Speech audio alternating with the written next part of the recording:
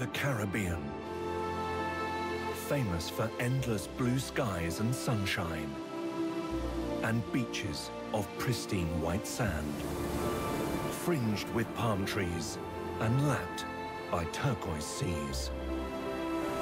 But these islands also have a wild side, far less familiar.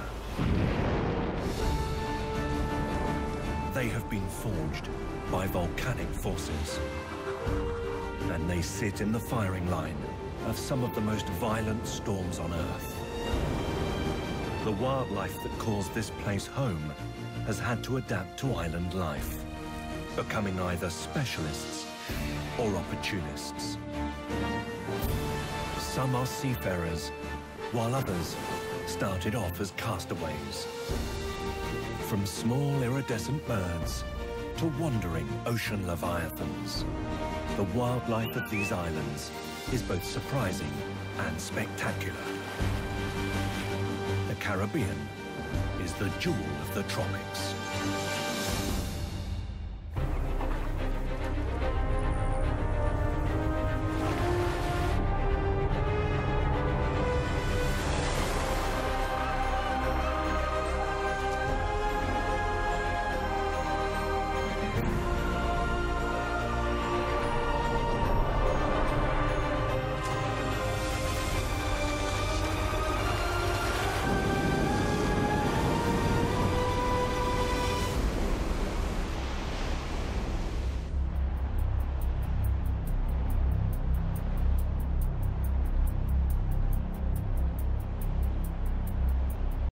The Caribbean is an archipelago of over 7,000 islands and coral reefs, lying within the crystal-clear waters of the Caribbean Sea. From just a few meters wide to hundreds of kilometers across, every island is different, and each has its own unique wildlife.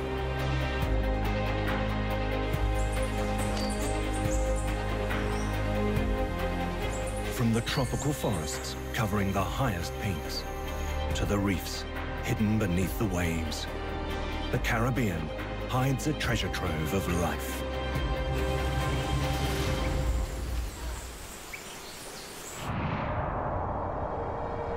Just off the coast of South America lies the island of Trinidad, the southernmost island in the Caribbean.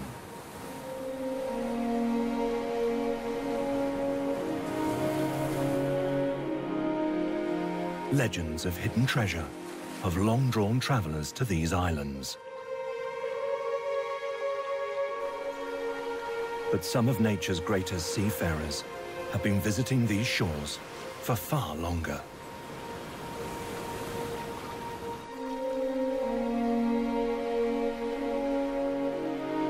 At night, Trinidad's beaches are visited by creatures that have been around for over 100 million years. Leatherback turtles have come here to nest.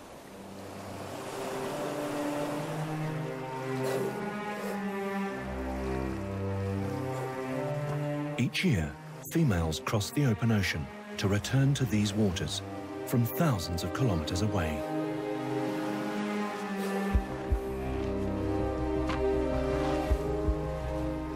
They make the grueling journey so they can lay their eggs on the very beaches where their own lives began. Leatherbacks are the largest sea turtles on Earth, growing up to 2 meters long and weighing up to 900 kilos. Her massive flippers help her to dig a hole in the sand.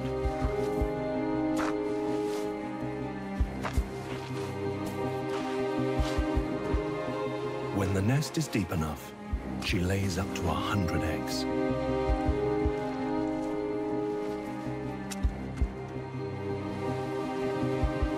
The temperature of the nest will determine if the babies will be male or female. Higher than around 30 degrees Celsius, and females will emerge. Cooler nests will produce males. Among the normal eggs, she also lays smaller ones which are yolkless and sterile. These will collapse over time, giving the babies more space and air when it's time to hatch.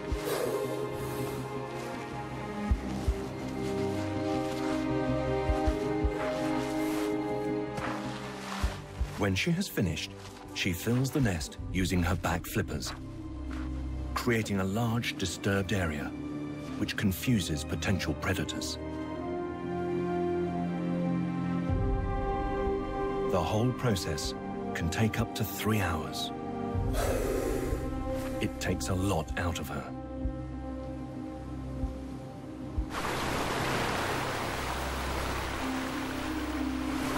But she's not the only one here. Trinidad has one of the largest populations of nesting leatherbacks in the Atlantic.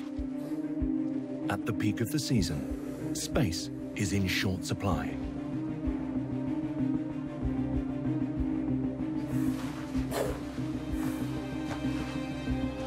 Up to 500 turtles can visit a beach in just one night.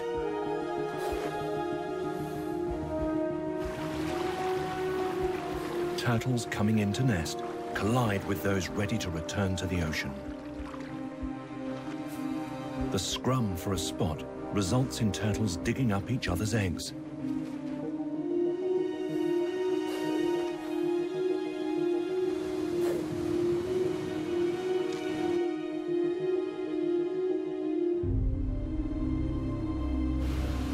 Some start laying so late that by the time their nest is finished, it is daylight again.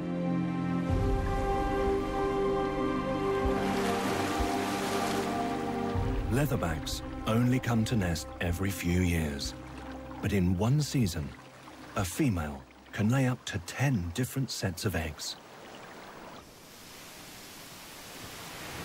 Buried eggs, which remain undisturbed, take 65 days to fully develop before they're ready to hatch.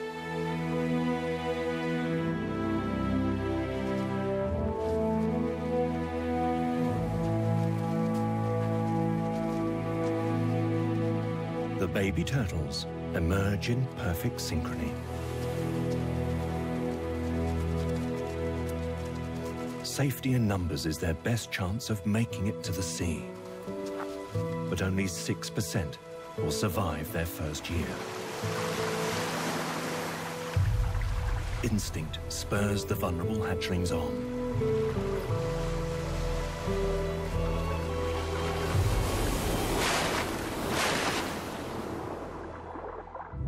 Even at this young age, the leatherback can propel itself through the water with an efficiency no other turtle can match. These turtles will remain in the mysterious depths of the open ocean for most of their lives. They will increase in weight by up to 20,000 times. And only the adult females will ever return to the Caribbean's beaches.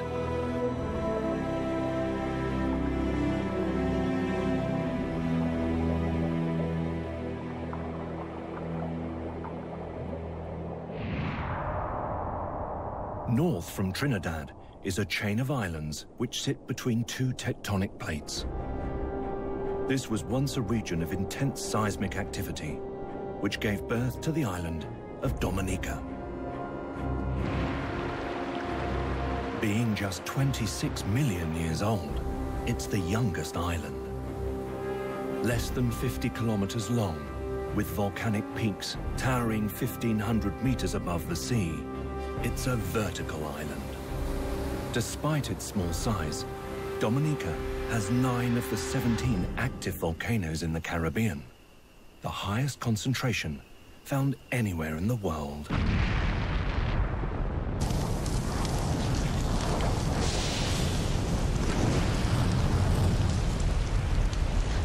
All the ash spewed out by these volcanoes has made the soils extremely fertile.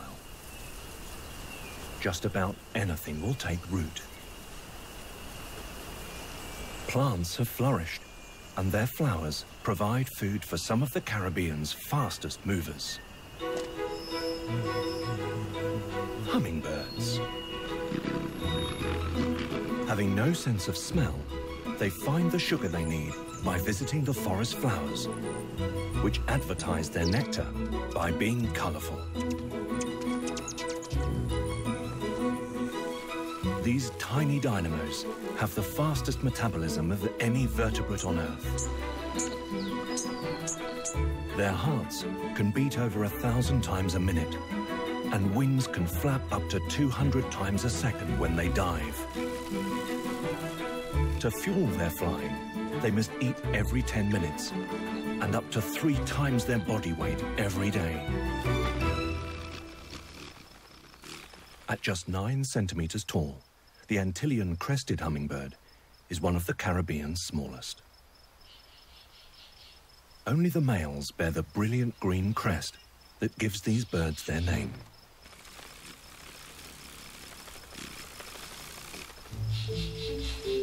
Females are more drab, which helps camouflage them whilst raising their young.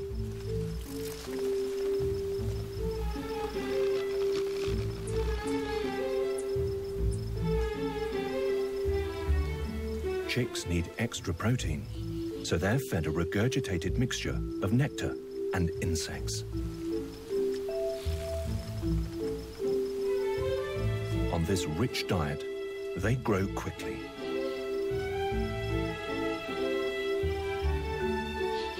The nest is made using spider silk, making it elastic, so it stretches as the chicks develop. Just 2 weeks after hatching, they're almost ready to fledge.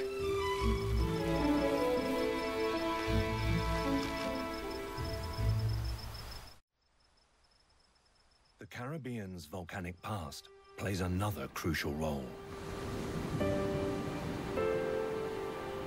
The mountains that have been pushed up are so tall, they create their own weather. As moist air from the sea rises, it forms clouds. As the clouds cool, they release rain on the forests below. Rainforests are by far the most biodiverse ecosystems on the planet. And the rainforests of Puerto Rico is no exception. Heading northwest from Dominica, the island of Puerto Rico sits in the middle of the Caribbean.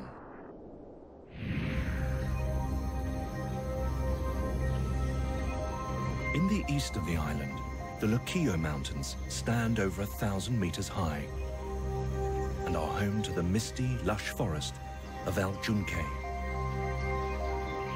This rainforest is a haven for reptiles. A giant anole basks on a tree trunk.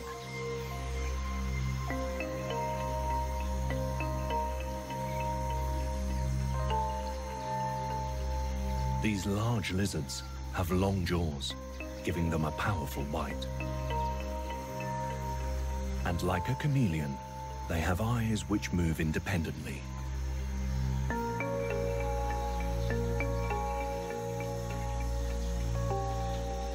The serrated ridge of scales on its tail, reminiscent of a dinosaur.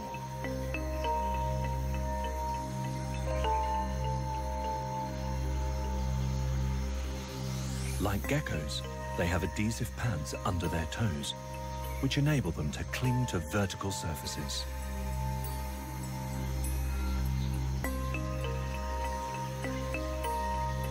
The lizard cuckoo is their main predator. It will make a meal of any lizard it can catch. Time to be less conspicuous. It's not clear if the cuckoo has spotted it, but the anole isn't taking any chances. He'll be harder to catch further up.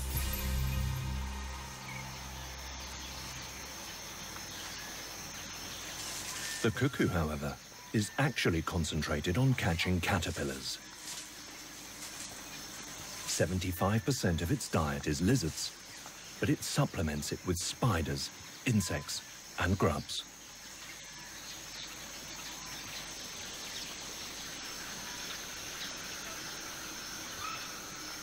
Night in El Junque comes alive with the sound of the real winners in this rainforest. The amphibians. And in particular, the cocky frog. 13 different species live here. It has rained, and male frogs are calling everywhere. 2 species make the classic cocky call, after which they're named. This call is for attracting females and warning off males. Males hear the ko, and females hear the ki. Females, which are larger than the males, sit listening for a call they like the sound of.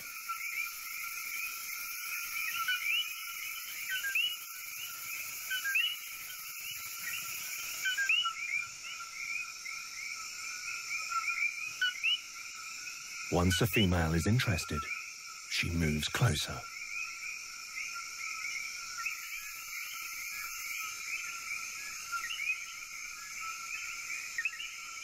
If on closer inspection, she still likes what she sees, she gets close enough to touch him.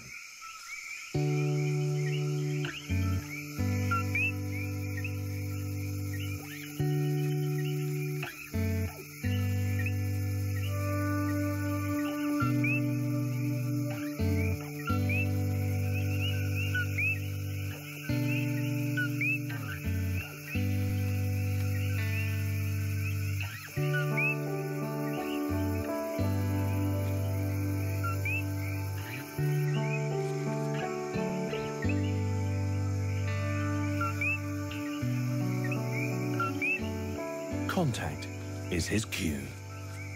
He starts to lead her to the nest site he chose earlier.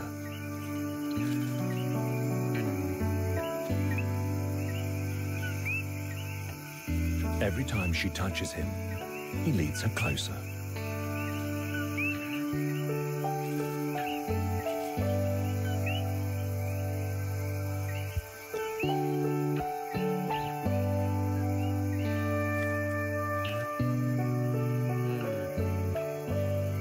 Out of sight, they enter an embrace and mate.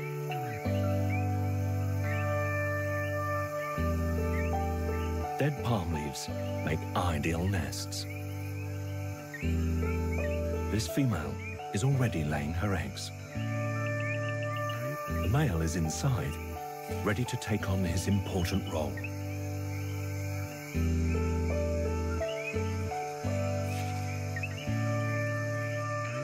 Her job complete, the female leaves.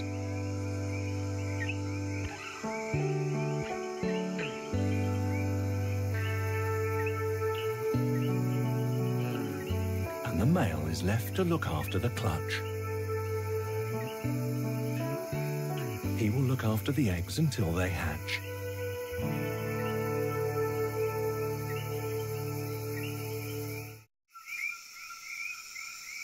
A bromeliad hides an older nest. The father loyally broods the eggs, which have started to develop. A beating heart is visible. Embryos are beginning to move. And because cockies hatch as froglets, limb buds are appearing. The male guards the eggs and prevents them from drying out. But danger is never far away. This predatory snail will eat cocky eggs. The male on the fresh clutch can sense the danger.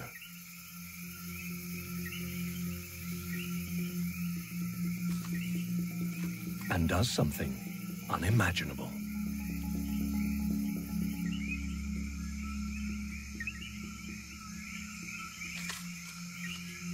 He begins to eat his own eggs.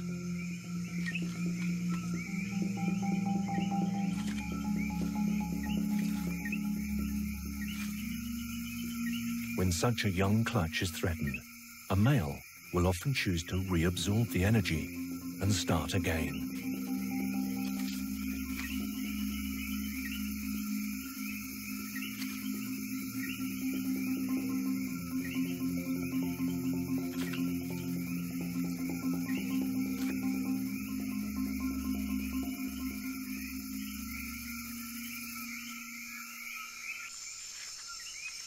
Eggs that do survive take 28 days to develop.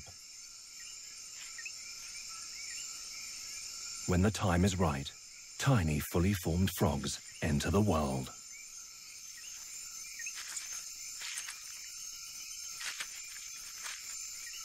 They disperse from the nest after 5 days. But these juveniles are not yet safe. Froglet-eating scorpions lurk in the shadows.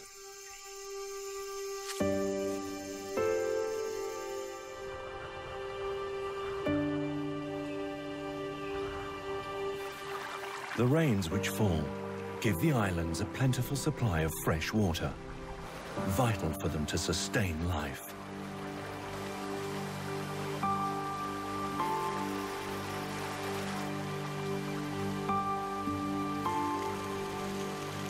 All this water runs down towards the ocean, leaching nutrients from the soils and feeding them into the Caribbean Sea.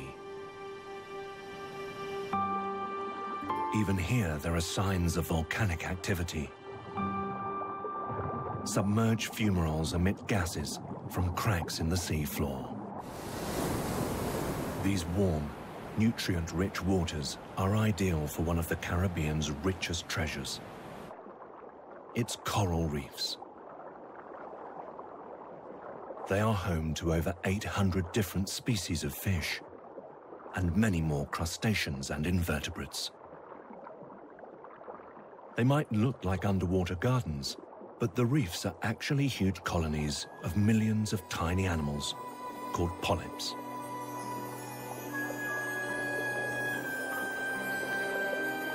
They create the intricate network of ever-growing corals.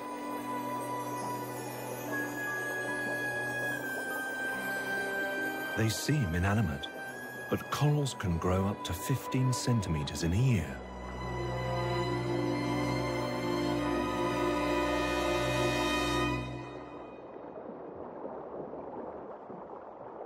Many of the fish that find shelter and protection in these reefs are found nowhere else on Earth.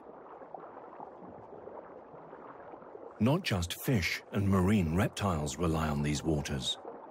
Large marine mammals also depend on it. The Silverback is a shallow area of sea above a huge limestone shelf north of the Dominican Republic. A Spanish galleon sank here in the 17th century, and a hoard of silver treasure was lost to the sea, which is how the Silverback got its name. Nowadays, these waters shelter different treasures. Female humpback whales come here to give birth.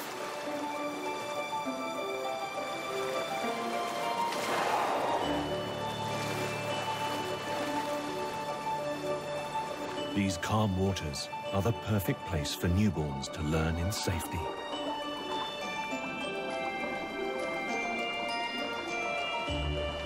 The bond between the humpback mother and calf is extremely strong. They are inseparable as the mother teaches her infant all the skills it will need. Every year, between December and April, around 3,000 humpbacks pass through the Silverback. When summer arrives, the whales move on to their feeding grounds thousands of kilometers away in the North Atlantic. The Caribbean's role as a nursery is vital for the survival of these great ocean voyagers. Nearly all of the Caribbean islands have coral reefs off their shores, but Trinidad has almost none at all. It lies so close to South America that silt from the Orinoco River makes the surrounding sea too muddy for coral to grow. However, coral reefs were once present here. Mount Tamana, in the highlands of the island, was one such reef. Thousands of years ago, tectonic forces pushed it almost 300 meters above sea level. Now the ancient reef forms a massive network of limestone caves.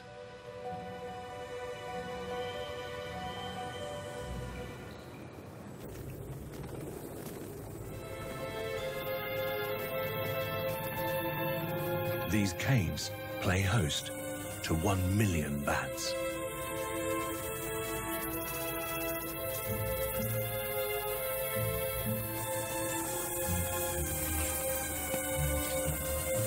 Trinidad is home to almost 70 species of bat, 11 of which roost in the Tamana caves. Spear-nosed and funnel-eared bats roost alongside leaf-nosed, mouse-eared and tailless bats. The floor of the cave is piled high with bat droppings, which in itself supports a biodiversity all of its own.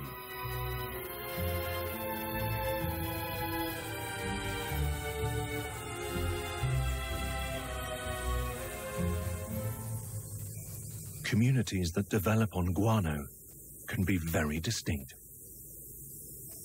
The copious amounts of droppings provide cockroaches with an endless supply of food, while the roaches are a source of food for other animals, like the whip scorpion. In the weak sunlight that reaches the cave's entrance, seeds defecated by the bats are able to sprout. But the lack of light makes the seedlings fragile, the stems growing long in a bid for the sun. Above ground, the forest is rich in flowers, fruits, and insects. And each evening, as the sun begins to fade, the bats fly out to feed.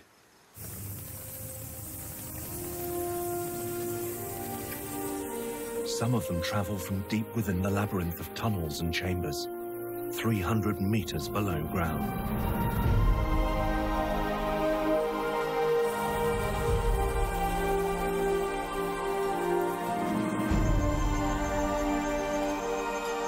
With so many bats leaving through one small entrance, the exodus can take several hours.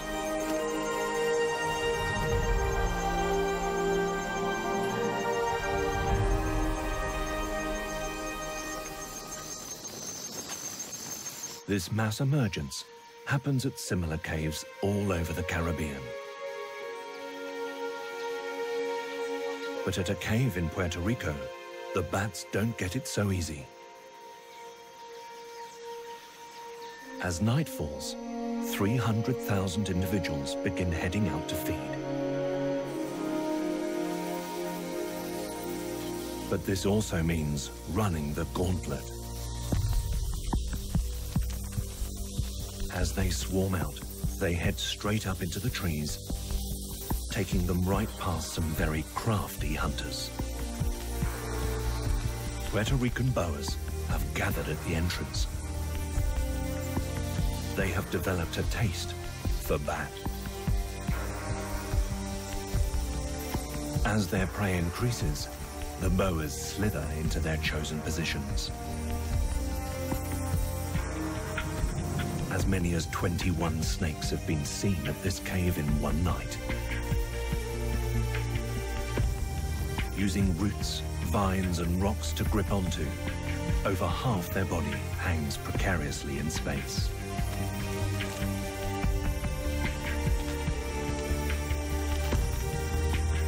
This may appear foolhardy, as they repeatedly get hit by flying bats. But this seemingly strange tactic has evolved for a reason. When a bat hits the snake's nose, it triggers a lightning reaction.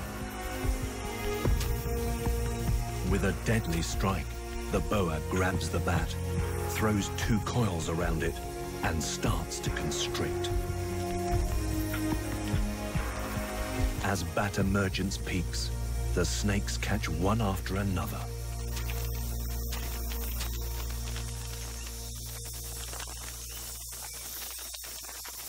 This food source is not the easiest to consume, however. It takes skill and time to manipulate the small winged mammals enough to be able to swallow them.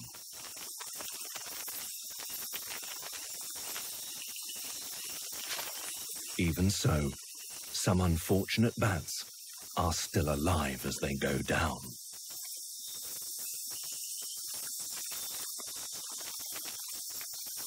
Boas can usually only manage 2 or 3 a night. When the feasting is over, the snakes retreat, stomachs full, to digest their meal.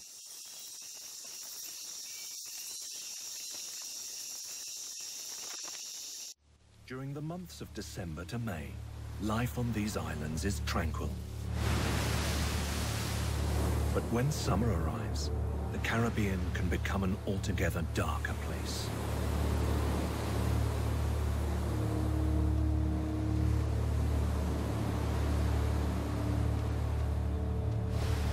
From June to November, these islands are often hit by ferocious hurricanes.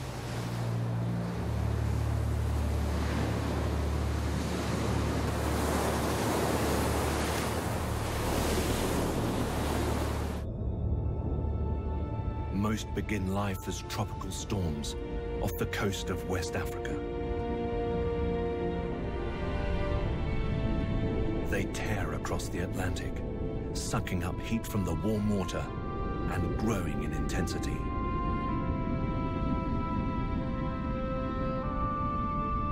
The islands of the Caribbean are the first landmasses these hurricanes come to. A storm becomes a hurricane when the wind exceeds 120 kilometers per hour, making it a Category 1. Category 5 hurricanes top 250.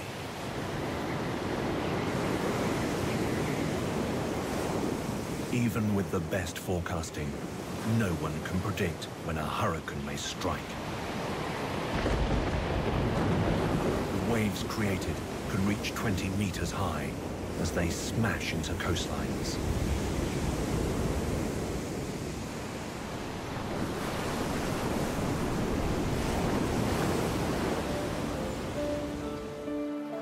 But many Caribbean islands have their own constant living defense against erosion. Mangrove forest. With 1 foot on land and 1 in the sea, the mangrove forms a natural breakwater. The tangle of roots reduces the power of big waves and storm surges. Coroni Swamp lies on Trinidad's west coast. Twice a day at high tide, the mangrove is inundated with seawater. Few plants can cope with such salty conditions, and many Caribbean mangroves only have 3 or 4 species of tree.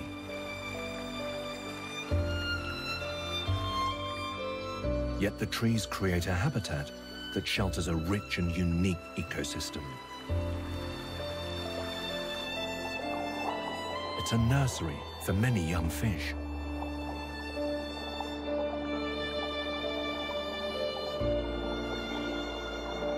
The constant rise and fall of the tides presents opportunities and challenges to all that live here.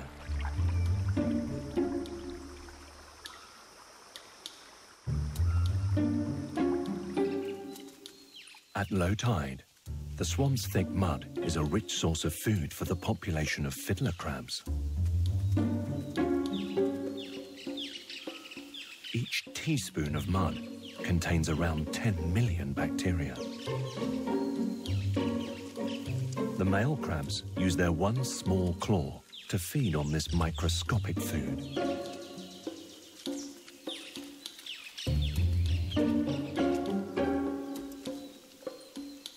While their big claw, which resembles a violin, is reserved for waving. This display is designed to attract a female and defend their burrows from rivals. females choose a mate on claw size and quality of display.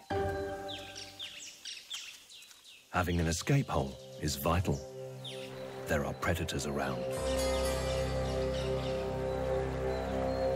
When the tide is out, scarlet ibis flock to the shallows to feed. They probe the mud in search of crustaceans, like fiddler crabs and shrimp, amphibians and insects. Their diet of red shellfish, rich in carotene, gives them their vivid color.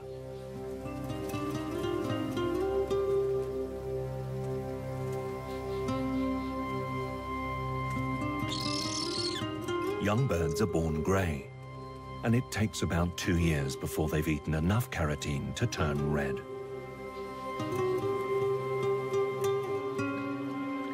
Dipping the crabs in the water before swallowing them helps clean off the mud.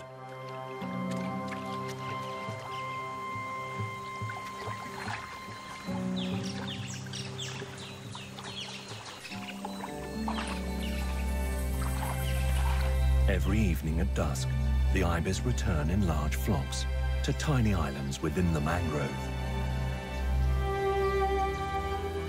They gather in their hundreds to roost for the night.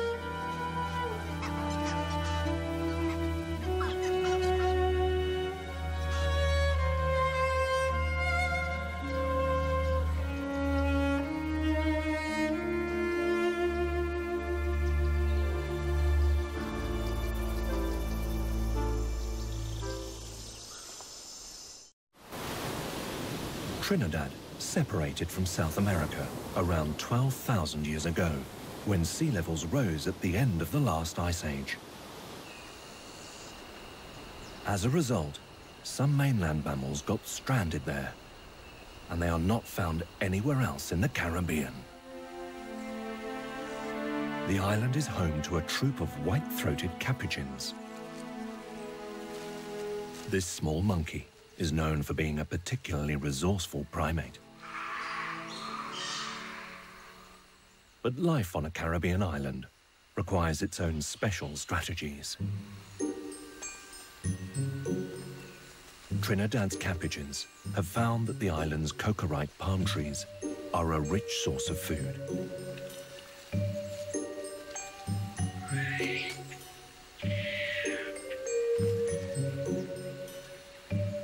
Dead leaves and branches harbor all kinds of insects and grubs.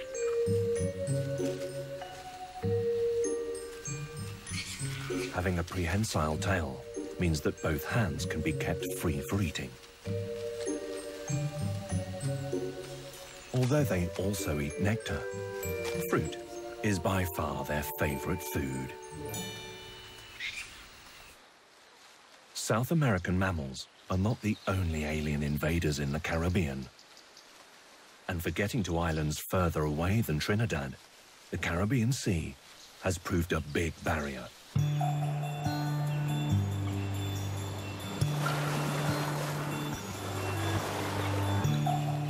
The iconic coconut palm is a relative newcomer to the Caribbean. Originally from Southeast Asia, they only arrived here around 5 centuries ago. These palms are perfectly designed to deal with the region's tropical storms. Up to 4,000 roots spread out under the sand, giving the palm a firm anchor to withstand the frequent hurricanes. And it's hurricanes that have also assisted their travels. Strong winds help dislodge their seeds, and these are cast adrift on the ocean's currents. The coconuts are especially buoyant and can float for months without sinking. When they eventually wash ashore, a new island is colonized. In just 500 years, coconuts have spread to virtually every island in the Caribbean.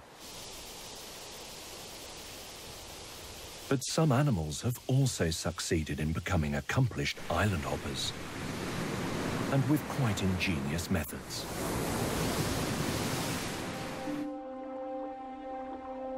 strong winds also destroy trees. So after a storm, there's a lot of vegetation drifting in the sea. These makeshift rafts are one way in which species like the lesser Antillean iguana have been able to spread across the Caribbean.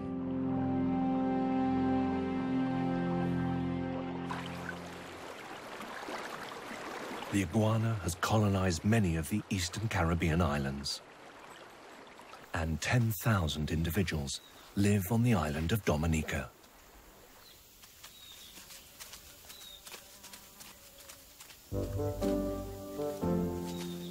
Iguanas follow a strict hierarchy, which is color-coded.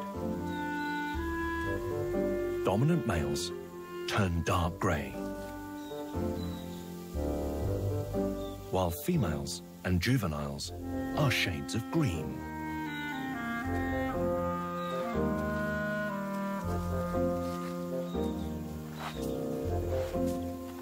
April brings the mating season, and females dig a meter-long burrow in which to lay their eggs.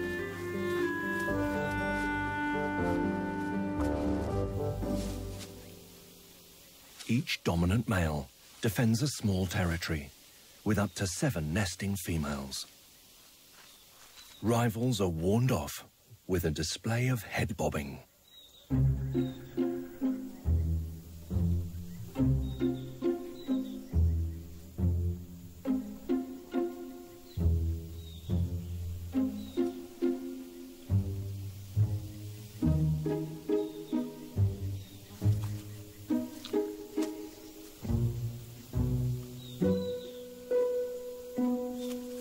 The female lays up to 18 eggs, and over the next 3 months, they will be incubated purely by solar power.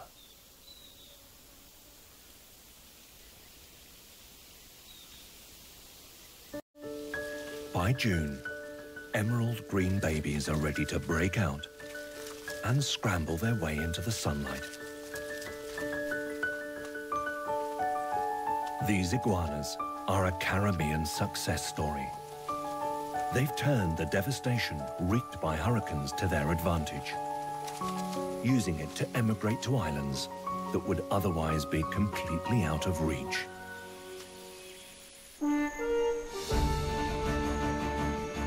The islands of the Caribbean have been shaped by millions of years of volcanic activity.